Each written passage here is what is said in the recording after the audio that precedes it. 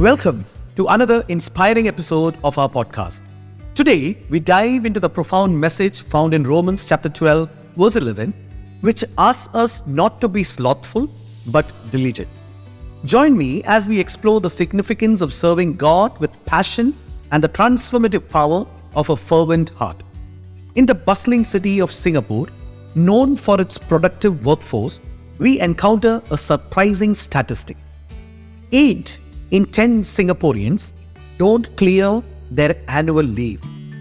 While this dedication of work is commendable, it raises a crucial question about our zeal for serving God. The sloth is something that really characterizes many Christians. Now you may ask, in what ways? Well, we are slow when it comes to getting started anything spiritually. That may be a symptom of slothfulness. You might have said this many times, I want to read the Bible more, I want to pray more, and I have started that before, but now I have slipped off.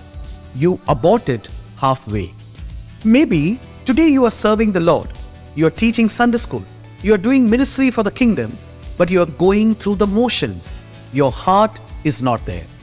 You have no passion for what you are supposed to do. Those are the signs of slothfulness that can come into our lives. Do you want to live a life like that? No. All of us recognize that Christian living is to be higher than that. We are not to be sloths. We are to be a people fired up for God. You say then, how can we get there? How can we be a people passionate for the service of our King?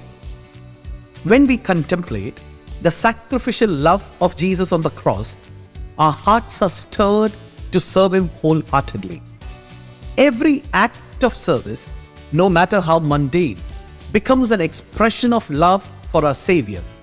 Just as Jacob labored for 7 years under Laban's deceitful rule for the sake of Rachel, our love for Jesus compels us to serve with unwavering devotion. To overcome slothfulness and serve with passion, we must look to the examples of zealous servants in the scripture. Paul, in his relentless pursuit of Christ, exemplified fervent dedication to the gospel. Likewise, Elijah's fervent prayers ignited spiritual revival in his generation. As we come to the end of this episode, I challenge you to evaluate your spiritual fervency. Take a moment to assess your commitment to prayer, Bible study, and serving others. Ask God to reignite the flame of passion within you so that every act of service becomes a joyful expression of love for Him. Let us pray. Heavenly Father, we know serving You with passion is not merely about external actions, and it is about the condition of our hearts. We pray that the gospel takes root in our hearts and fuels a fervent desire to serve Him wholeheartedly. Help us to cultivate a spirit of fervency and zeal in our walk with You. In Jesus' name we pray. Amen. Thank you for joining us in this episode of Crosswalk. May you be inspired to serve God with renewed passion and fervor, bringing glory to His name in all that you do. Till we meet again, God be with you. God bless you.